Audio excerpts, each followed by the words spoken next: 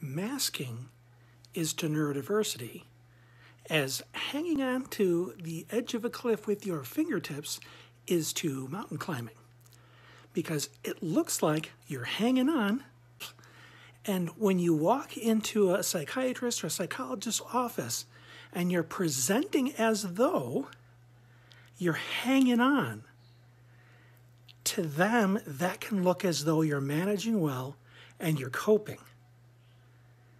And professionals who can't spot the difference may think you aren't struggling.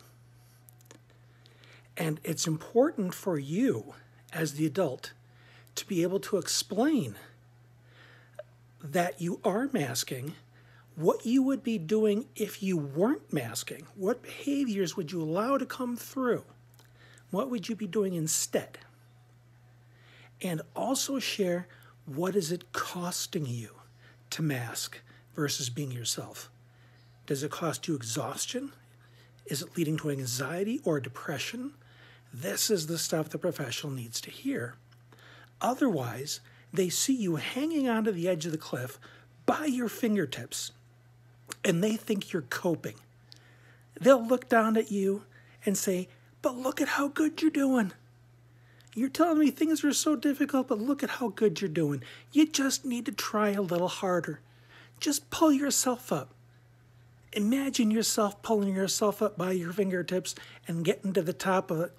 You know what I mean. No, doc, this is what I need. I need strategies. I need better tools. I need a rope, for crying out loud. I need shoes with spikes that I can dig into the side of this cliff and pull myself up. Willpower isn't enough. And encouragement and attaboys isn't going to move me forward. Masking is a survival tool. It's not a thriving tool. Skills, strategies are for thriving. Hanging onto the edge of a cliff may make it look like I'm in a good position to climb the rest of that mountain, but all it really means is that I'm hanging on by my fingertips and I'm about ready to fall. I may be coping in that moment, but who knows how long it's going to last.